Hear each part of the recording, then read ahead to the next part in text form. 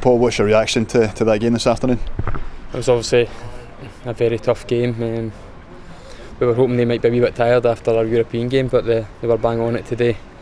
Sometimes when you play against a team that's as good as that, impressive as that, then you've just got to put your hands up. But I think we can take a lot of confidence from the fact we scored 2 goals in the second half. We never gave in, never chucked it, if you like.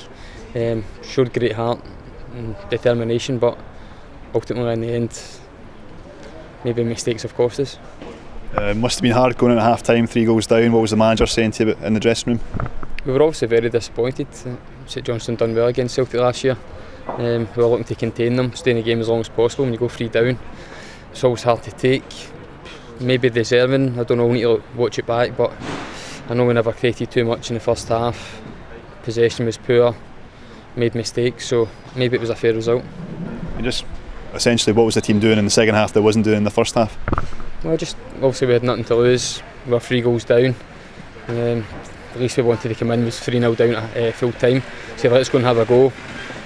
We'll see what happens. Ultimately we scored 2 goals, conceded another, but I don't know if there'll be too many teams that will take points off Celtic this year. Get a lot of pride back in that second half, and did you feel when Stephen McLean got that second goal that Saints could have got an equaliser? Well, that's it. When it goes 3-2, you always hope you can nick another goal, but again for the 4th goal we were slack again. We've killed ourselves a wee bit, not just putting the ball long, but these things happen. We'll take the second half spirited performance into next week. We know we can score a couple of goals against Celtic, we'll take that into next week. And against a Celtic team that high pressing, lots of running, just what was it like to actually play against them today? They done obviously really good today. When you think you had one man in the hole, there was another man 6 yards to the right, 6 yards to the left. That's what happens when you pay millions of pounds for players. They're clever players. If you give them too much respect, they'll hurt you. Maybe in the first half we did show them a wee bit too much respect, gave them too much space to play. When you give good players time, they'll kill you. This was St Johnstone's biggest test of the season so far, so is there lots that's been learned going into the rest of the campaign? There is.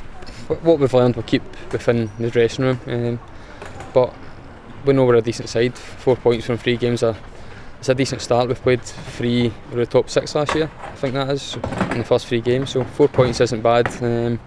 We'll look to pick up more points in the coming weeks. Richard Foster arrived yesterday from Ross County. What did you make of his debut? I thought he'd done well. It was always going to be hard for him. He didn't know any of the boys, how the boys play. He's came in and his debut against boys at St Clair, so he's an experienced pro. I thought he stood up well, and he'll only get better from here. When those defenders that are out injured just now come back into the team, there's going to be so much competition for places like there is in midfield and now defence. Well, that's it. Boys will do well to make the sub bench when everyone's fit, but it only bode well for the team, the club. We're looking to have another successful season, finish top 6, and having a squad like we've got, it should serve us well. Yourself, how much are you enjoying life at McDermott Park? I'm loving it. It was obviously tough to take today, tough game, but I'm looking to play more games. I think this is only my first game in the league, so I'm hoping to kick on for here and hopefully play more games. Just finally, looking to next week away to Inverness. Another tough game. You know what you get up there. It's always hard going up there. We've got a lot of big boys. You need to battle well with them. But we'll take our second half performance, at least the 2 goals, take the spirit from that, and push on. Cheers, Paul. Thank you. Cheers, thank you.